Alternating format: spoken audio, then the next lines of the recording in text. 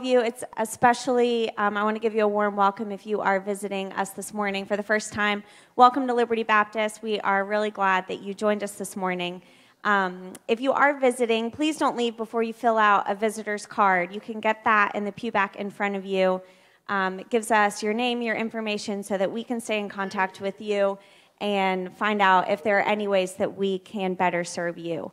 But again, warm welcome this morning. We're glad that you're here. Yesterday and today, Railroad Festival, which means that next Saturday is Autumn Fest. You said that with a little more enthusiasm. Autumn Fest, next Saturday. Many people have volunteered, signed up to be volunteers next Saturday, but you can look in the Proclaimer and see that there is still a very big need for more volunteers. We have listed out there how many people we need, how many we have. We still are in great need of more enthusiastic volunteers next Saturday. There are different shifts, different locations where you can serve. Please don't leave before you check out that list, which is on the table by near the front office. So please sign up to serve in some way next Saturday. We also are in need of people to host trunks for Trunk or Treat, which is coming up in just a few weeks. We have about 50% of the trunks needed. So still many more volunteers needed. So those are the two needs that we have coming up. In regards to Autumn Fest, there is a meeting this Tuesday night, 7 o'clock here in the sanctuary. It's a pre-meeting. Even if you haven't signed up yet, if you have any interest in doing so, come on out to the meeting, find out more information, and then you can go from there. Well, thank you for listening. Now let's all join in worship together. Lord, I lift your name on high. Lord, I love to sing your praises. We're so glad he's in our life. We're so glad he came to save us. Let's stand together as we praise his name this morning.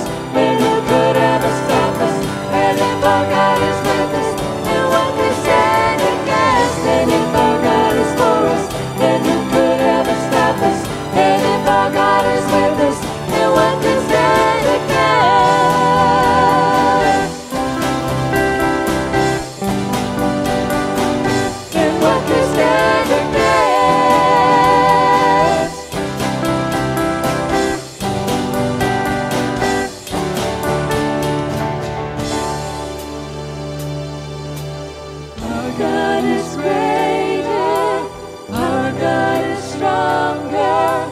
God, you are higher than any other. Our God is bigger, awesome in power. Our God, our God.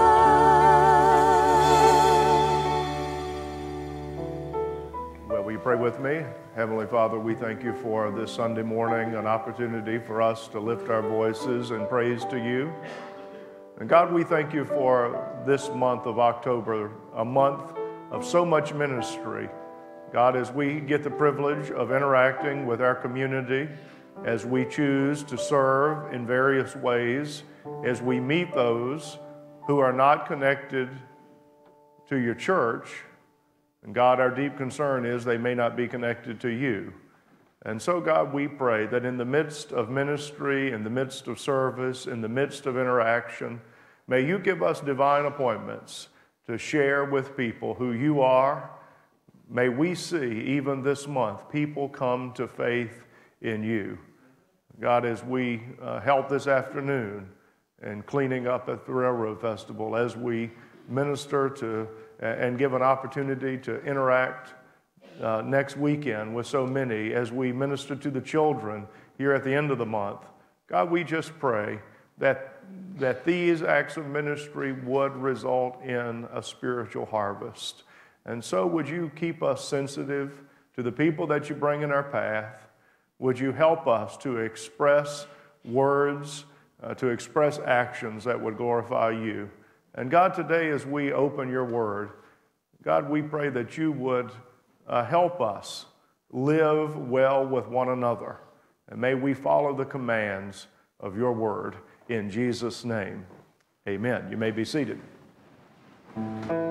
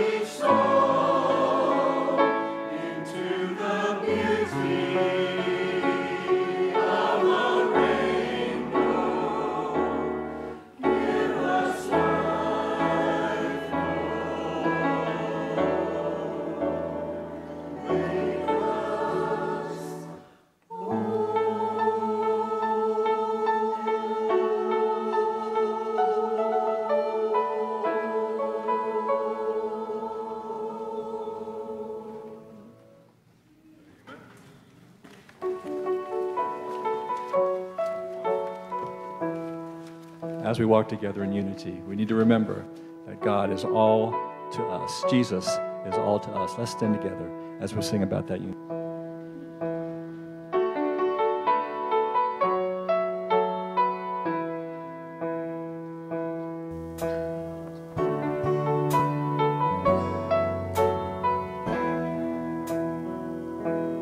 Precious cornerstone, sure foundation, you are faithful to the end. We are waiting on you, Jesus. We believe you're all to us.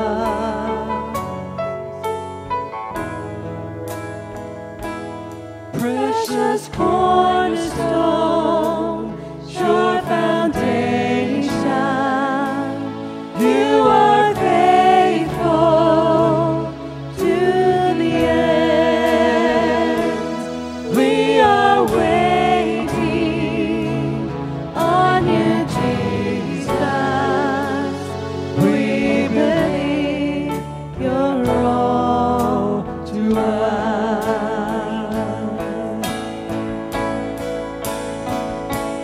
Let the glory of your name be the passion of the church. Let the righteousness of God be a holy flame that burns. Let the saving love of Christ be the measure of our lives. We believe you're all to us.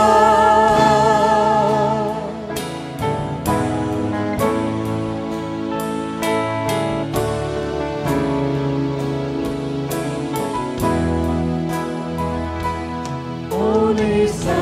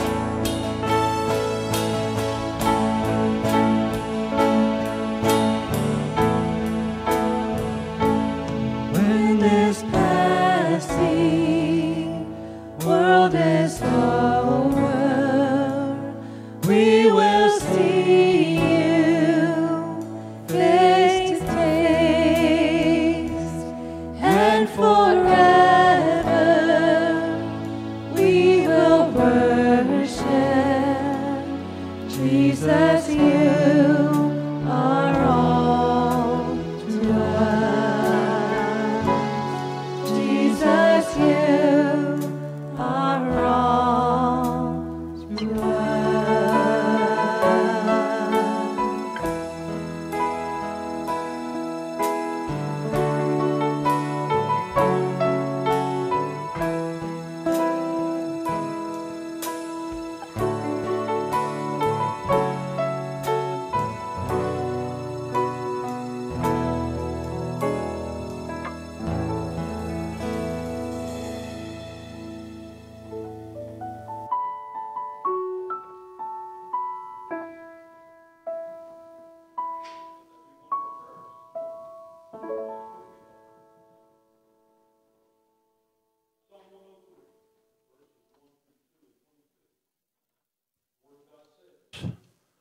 Bless the Lord, O my soul, and all that is within me. Bless his holy name. Bless the Lord, O my soul, and forget not all his benefits. Bless the Lord, all his works, in all places of his dominion. Bless the Lord, O my soul. Bow with me in prayer, please. Our Father and our God, we do bless your name as we come before you this morning. Father, we want to lift your name on high. Lord, thank you. Thank you for life, for giving us physical life. Thank you for creating us, Father. Thank you for sustaining us with reasonable health. Father, thank you for redeeming our souls from sin through the shed blood of Jesus Christ. What a joy it is, Lord, to worship with these your people this day, to sing the songs of Zion, to lift our hands in praise to you, to call out to you in prayer, Lord, and to know that we have your attention, Father, that you're listening. Father, but that you're more than listening. You're inclining your ear toward us. What is man that thou art mindful of us? What is man that thou would desire to fellowship with us? Lord, we praise your name. Bless your name. And Father, as we come to this precious time of worship, when we bring our treasures, our tithes, our gifts, our presents, our sacrifices to you, Lord, we pray that you'd bless this moment. Father, teach us how to worship through giving. Lord, it's all yours. Scripture tells us you own the cattle on 1,000 hills. It's all yours. Make us aware of that truth, Holy Spirit, deep in our hearts. Father, we thank you for this offering. I ask you to bless it. Bless our time as we continue to worship together. In Jesus' name I pray. Amen.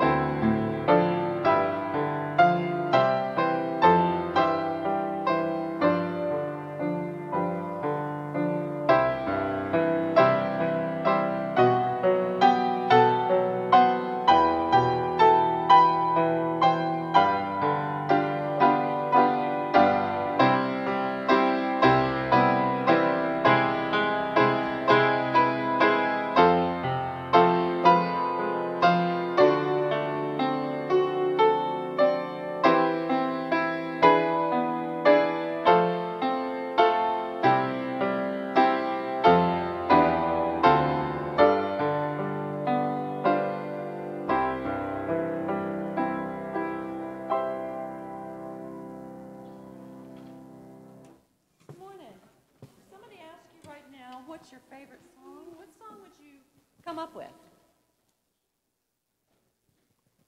Got one in mind? Well, the song I'm sharing this morning was written by the group, I was going to say For Him, but that's not it. Phillips, Craig, and Dean. And boy, they put a mouthful of words, which I'll try to keep up with this morning. But listen to the lyrics. What do you think God's favorite song of all is?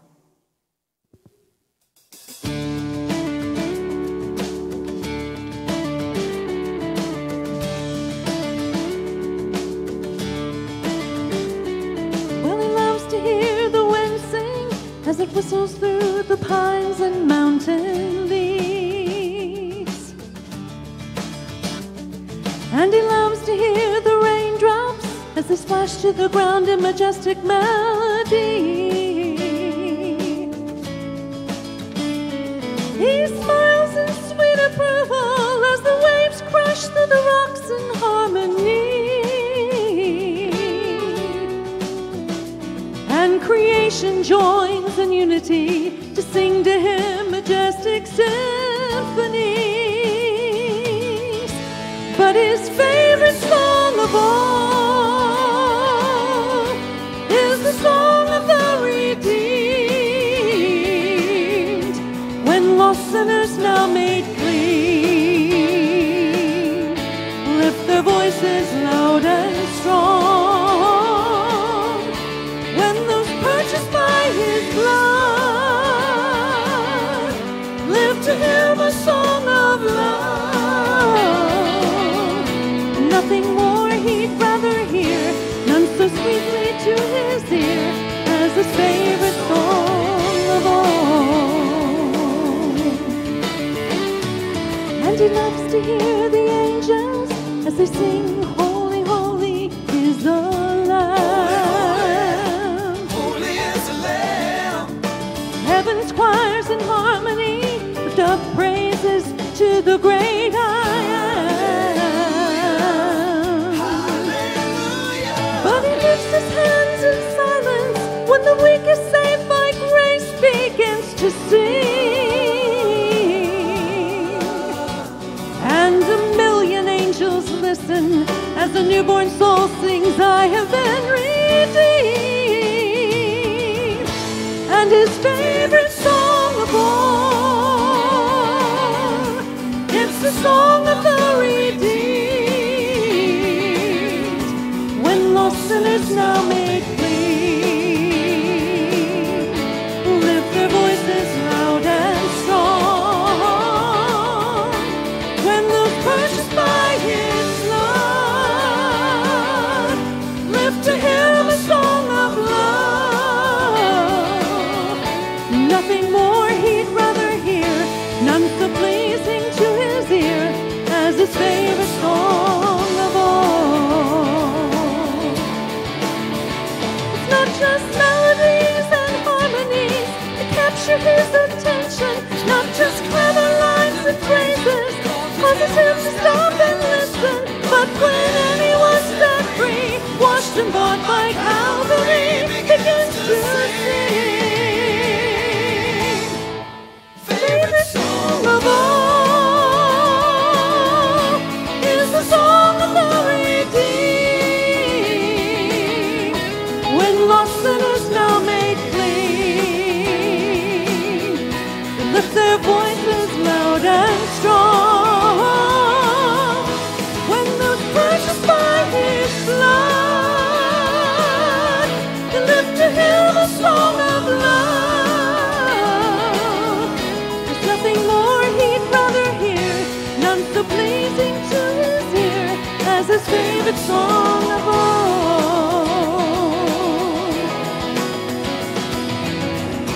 Holy, holy, holy is the Lamb. Hallelujah, hallelujah. Holy, holy, holy is the Lamb. Hallelujah, hallelujah.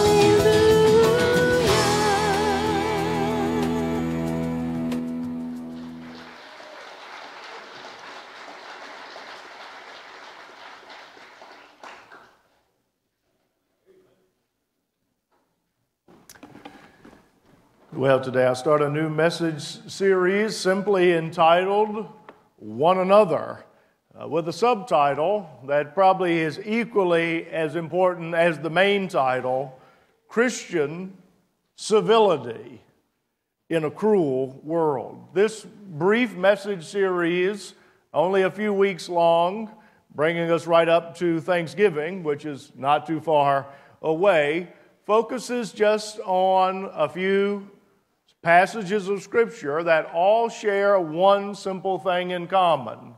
It's actually one Greek word, but it comes to two English words, and that is the phrase, one another. These few phrases that appear in our English Bibles give us a sense of how we are to have proper treatment of one another. You know, I want to stay at the beginning of this very short series, even though I think it is very important, is that it feels to me that we must be reminded that you don't get civilization without civility. There seems to be a lie that is being propagated and propagated again and again, that we can say whatever we want, we can do whatever we want, we can treat people however we want, and the fabric of society will not be ultimately pulled to the place of becoming unrepairable. You know, I think one of the waning realities of a Judeo-Christian ethic, even in our own country, is the poor treatment of one another. And I cannot affect the world, but I certainly can speak with a clear voice to Christians. And I will just say Christians have a moral obligation as a follower of Jesus to live and act a certain way in the world. We might have forgotten that the opposite of civility is anarchy. And I would say that for any person who's actually lived in a place, which you haven't and I haven't, where that becomes the norm, you may desire to hear of a deeper level what I am actually trying to say. Civility is more than just about politeness, although that's certainly a necessary first step. Being civil means one chooses, out of a deep conviction, to speak, interact, and act in a way that supports the good of other people. Civility is the hard work, and it is hard work. We should not forget this. It is the hard work of living well with one another. It is disagreeing without becoming disagreeable, seeking common ground as a starting point for dialogue about differences, listening past one's preconceptions. And here's something, the reason I'm doing this series is teaching others, especially under the cross, to do the same. Civility is the hard work of staying present, even with those whom we have deep-rooted and even fierce disagreements. There are some times in my life that I get somewhat irritated that I have to address particular subjects. And I'm just going to be honest with you. I'm a bit irritated that I even have to address this subject. I mean, the way I thought about this is what I should have teach James by the time he's about 8. And if he doesn't figure this out by about 8, there'll be consequences to bear about how you just play nice with one another. This is what I thought we would learn in 2nd grade and 3rd grade and 4th grade. It'd be reinforced by 5th grade, getting along, playing well, living well with one another. And yet, I feel as though this series has been almost pressed upon me. I feel like I do feel that now I have a moral obligation to speak on the idea of Christian civility. There was a man, actually this series was born out of a very brief conversation I had with a very influential Christian leader. And I asked him what he was reading and what he was thinking about. And he says he was reading a now retired theologian by the name of Richard Mouw, who had coined the term convicted civility. He says this is what our churches need, and this appears to be what our culture needs, this idea of convicted civility. Richard Mouw also wrote another book called Uncommon Decency. It used to be common decency, but now decency is not common decency. Unfortunately, it is uncommon decency. And so, I can only tell the non-Christian world that they ought to think about the type of world they are creating by jettisoning civility. But to the Christian world, who decides they don't want to be civil anymore because everybody else is being uncivil, I call the Christian community to deep and profound repentance. There is never excuse to be ungodly. There are some things you never say. There are some ways you never act. Because as a Christian, you are obligated by Jesus of Nazareth to live and act as a certain way in the world. It's sad to me that the faceless world of social media has revealed the deep and profound darkness of the human soul. How we can say whatever we want and act in whatever we want, but I will just say you're going to get something in time you don't want. And I think the world that we're already getting is one that we probably won't want. You say, is this big of a deal? Do other people see the crisis of our culture rejecting civility itself? I do limit the news that I watch because I just don't want to see most of it. But one thing perked my attention, that UCLA, the University of California in Los Angeles, received a $20 million donation. And two folks, Jennifer and Matthew Harris, donated $20 million for one specific purpose, to open the Kindness Institute. That they felt like the topic that needed the most study and to figure out what was going on was why in the world were we being so unkind to one another, and to actually do a study on how to be kind, to express kindness in greater ways. They said their $20 million donation was support world-class research on kindness, to create opportunities to translate that research into real-world practices, and to serve as a global platform to educate and communicate its findings. I do know a Christian man who worked at VCU, Virginia Commonwealth University, for years did research on forgiveness. And I will say some of the findings that came out of that were the best that I have seen about best practices to embody forgiveness in tough situations. So I'll keep up on what they find out. But I think, I don't want to say I could save them $20 million, but I probably could by just readdressing the ethic of the New Testament and applying that into real life. We'll take a lot less than that and we'll practice kindness. But doesn't that just show the state of things? That in our age of progressing in so many areas, the area that we are neglecting, the area of virtue, will be the area that may harm us the most. If you have a Bible, so here's the first simple message. You ready for it? Live at peace with one another. Boy, that sounds so simple, doesn't it? Sounds so basic. Live in harmony with one another. And this is going to be the one another command we focus on today. Here's my first point. To live at peace with one another, we must be humble enough not to think we are always right. Even to those of you who are always right, you must be humble enough to think that you might not be in this one rare situation. Verse 16 says, the laughter tells a big tale, I will just say. And there was a lot of laughing, which means God help us. Verse 16 says, be in agreement with one another. Do not be proud. Instead, associate with the humble. Do not be wise in your own estimation. So here's our first phrase. We're going to have to work on it just a little bit.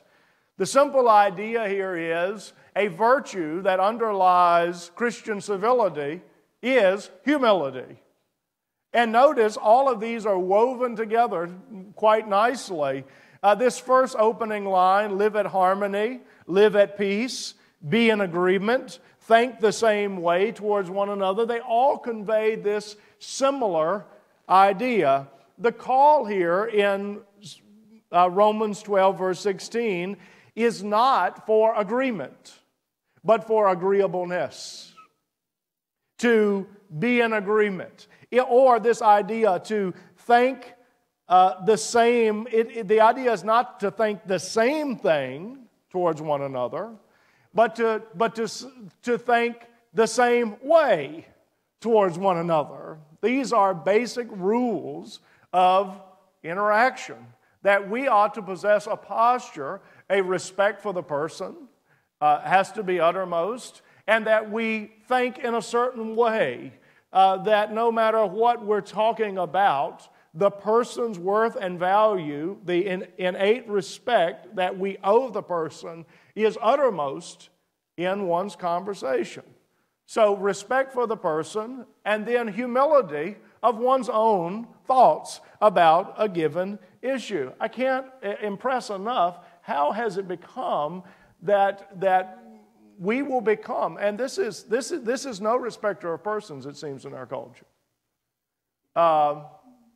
Religious people think they're absolutely right.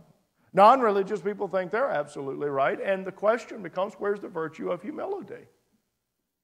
I certainly have strong and profound convictions. I don't get pushed around quite easily, but humility should reign. I have been wrong, I would propose, as many times as I have been right in a given situation.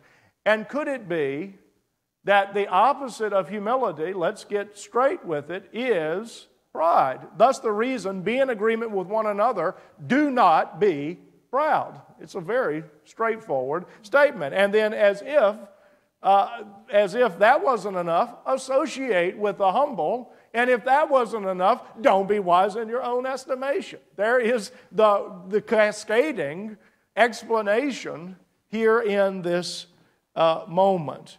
Humility requires self-reflection to think around your own thoughts, respect for the person in front of me, and the ability not just to destroy the person's argument, but to have the ability to think around one's own thoughts, allowing for listening, evaluating, for appropriate conversation, for disagreement, but ultimately agreeableness. Now, I will just state, as I go through this series, I'm going to state some things that we must choose to do. I would say that our culture at large is choosing not to do these things. But we must choose humble agreeableness. We must choose it. It doesn't mean we're going to agree on everything. That's not the way the world works. But we must choose humble agreeableness. I rather think, now when we put it that baldly, we have chosen prideful disagreements. Think about it. Humble agreeableness or prideful disagreeableness. And these are things we must choose. They're so simple. But they're things that you must form a conviction about. Because there's nothing in this series that's too hard for anybody to understand. This is not an intellectual exercise. It's an emotional one. It's a spiritual one. We all know what the right thing is to do. It's just getting right down to doing it in real life situations. Emotions flare and pride appears, and all the virtue can go away. And I will just say, for the Christian, deep and profound repentance is needed at that moment. The second idea here is to live at peace with one another. We must not engage in retaliation. Verse 17, Paul here, reflecting deeply on the words of Jesus in the Sermon on the Mount, says, do not repay anyone evil for evil. Try to do what is honorable in everyone's eyes. The idea here is de-escalation and resisting retaliation.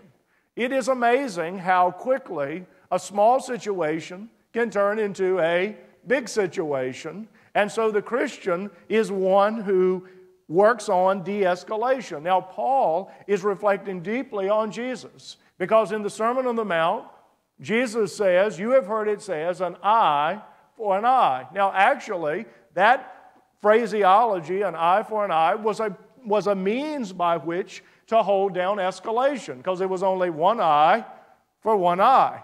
Because, I don't know, at least in college, we would play pranks on each other. Well, if you start playing pranks on one another, somebody has to de-escalate the situation, because one prank leads to a bigger prank, it leads to a bigger prank, it leads to a bigger, and then before you know it, it is a big situation. And somebody has to say, okay, I think we can't keep this up. So Jesus is the one who says an eye for an eye. And yet, once we get to the New Testament, there's an even deeper call for de-escalation. So, you can choose to live life one of two ways. You can choose, for every time you see wrong happen, you can try to get even. Now, and I would again say that I see that is the default for many people. Every time they see a wrong, they've got to address it right there. Repay evil for evil. Now look, at the essence of good charity work, okay, which is Paul's next phrase, try to do what is honorable in everyone's eyes, rather than living your life to say, you did this wrong to me and I'm going to do this wrong to you. A more mature person, a more spiritual person, is actually going to assess the evils of the world. I am not sticking my head in the sand of how many negative and terrible things there are happening in the world.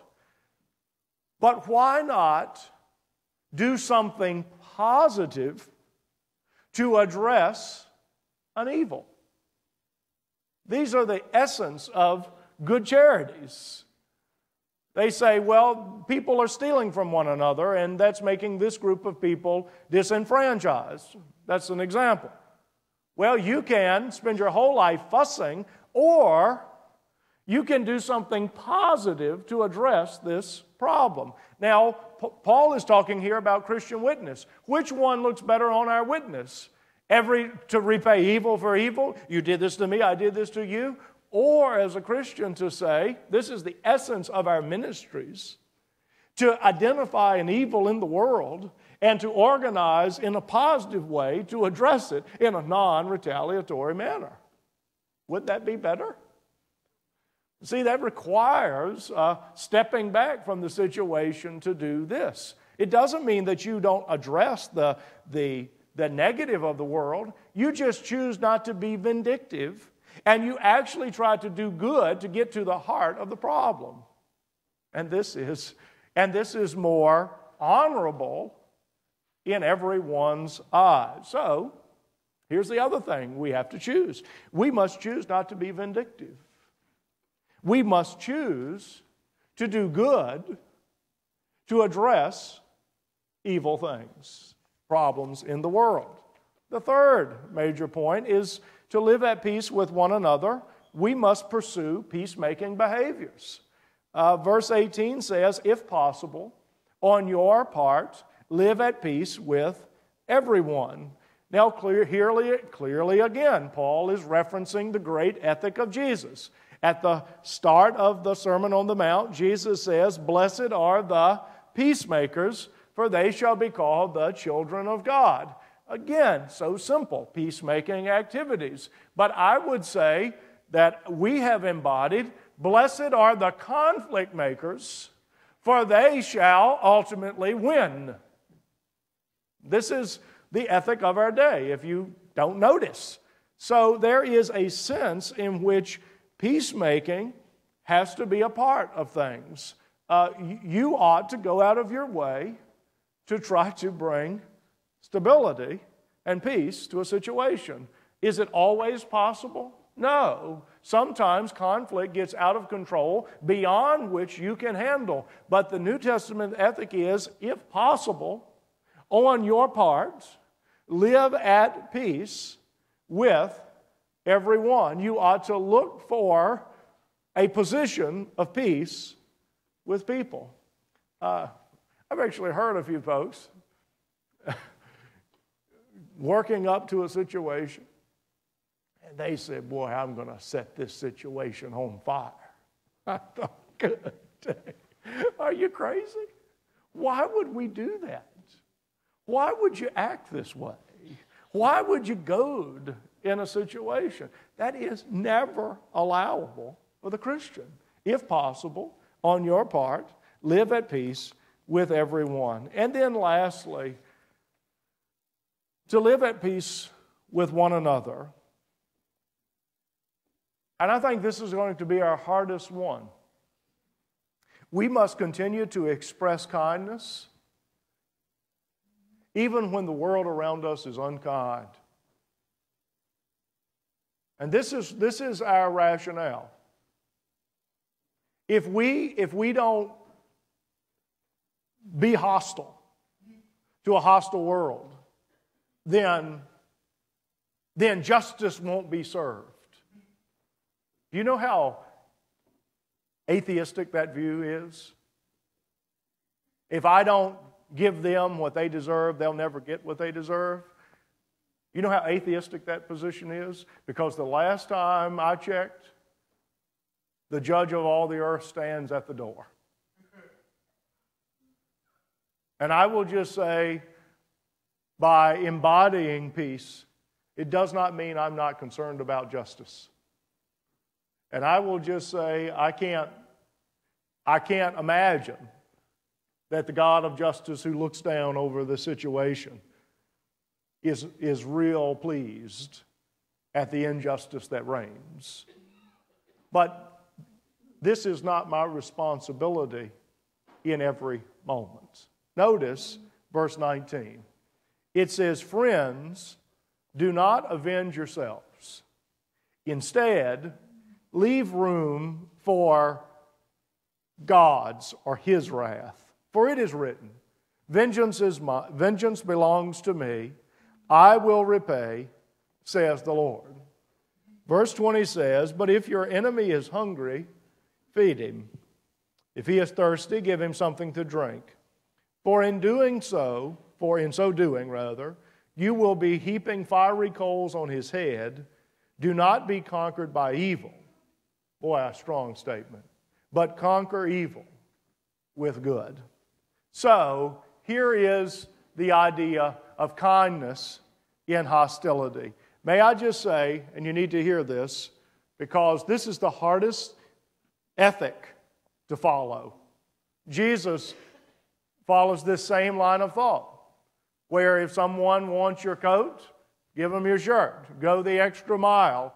Paul is reiterating again the ethic of Jesus in this particular text. So, could we get within the mind of God? Because this few verses talks about God's judgment, and actually God's judgment increasing in our kindness, if you read the text.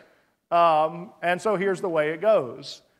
When we get in a conflict with another person, we often give our enemy or our opponent a justification for their behavior.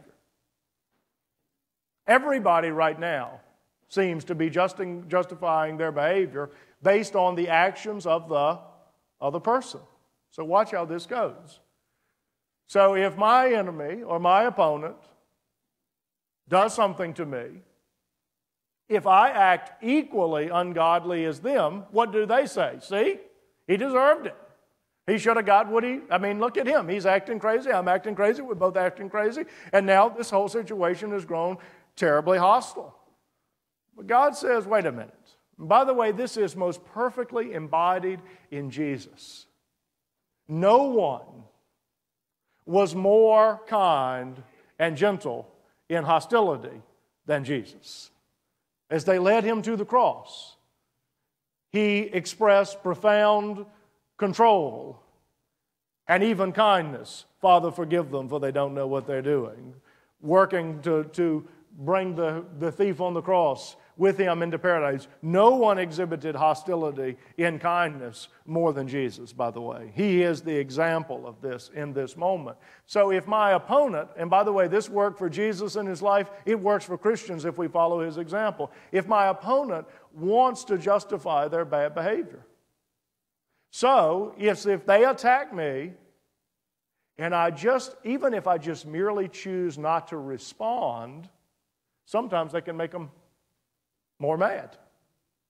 You understand how this goes? And then, again, another assault, and rather than repay evil for evil, you repay evil with good. You give no criterion on which the opponent can say, you're the problem. Even though they may continue to say this, the facts will tell a different tale. And here's the idea. Jesus embodied this because the more innocent the sufferer, the best chance the enemy has to see who? Himself. You track with this? It gives the person the greatest opportunity to say, you know what, I've been laying into this person, and they have yet to say one negative thing to me. They have yet to retaliate in one negative way. And it at least gives them the opportunity for self-reflection to say, you know what, the problem in this situation might be me. That's exactly what happened with Jesus in some situations. However, if even in a non-retaliatory situation, a person continues to act unjustly, even when the one that is against them is not retaliating, God says in that situation, if you don't get the memo to repent in that situation, I'll deal with you. You understand this? If you won't see yourself, because God's ultimate desire is not to judge, but to save. The ultimate move would be for the uncivil person to say, I am prideful. I am hostile. I need God to intervene in my life. You understand? That's the ultimate. But if the person doesn't, Paul says the acts of kindness will not go unnoticed before God. They will be exhibit 1 on Judgment Day against such a person. You understand this? Maybe this is a little bit too mind-bending for you. But the best opportunity for a person to see themselves in a hostile situation is you give them no excuse. You give them no justification for continuing their bad behavior. The Christian is to express profound kindness in hostility, so hopefully the enemy will become repentant and ultimately will find the help that they need in this particular situation. The final thing we must choose is we must choose kindness even to our enemies. That's what we must choose. And I will just say, think about it. We must choose humble agreeableness. It's got to be on the list. We must choose to not be vindictive. We must choose to be peacemakers. We must choose, even in the midst of hostility, to never give justification for our own hostility, but rather kindness.